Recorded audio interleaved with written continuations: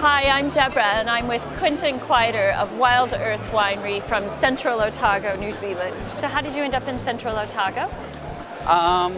Well, I ended up in Central Otago because I love Pinot Noir. Okay, and so you're producing Pinot Noir? Yes, and Central Otago is all about Pinot Noir. What's the style of a Central Otago Pinot Noir?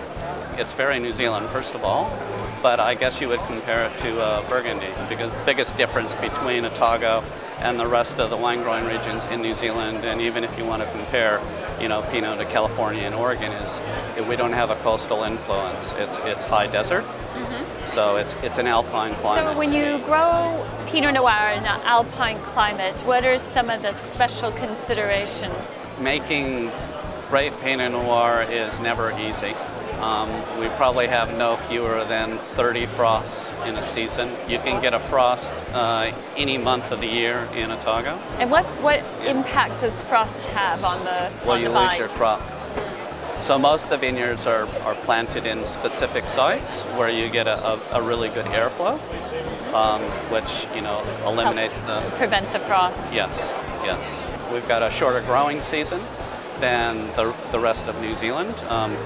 Otago is about 45 degrees south, so it's way down there. Window down there. So our focus is on low yields and high quality.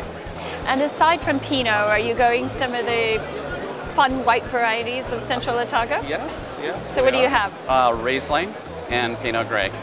We also make a little bit of rosé as of last year. Why the name Wild Earth? I wanted our Pinot Noir to be about New Zealand and also Central Otago, and plus I wanted it to be about Pinot Noir. And Central Otago and New Zealand is very wild and untamed and unspoiled. Pinot Noir is the same. It's very hard to predict and impossible to predict actually, and very difficult to tame. Very fickle. So yeah. But you love it. And I love it. Yeah. So it's a nice step down from or step up from diving.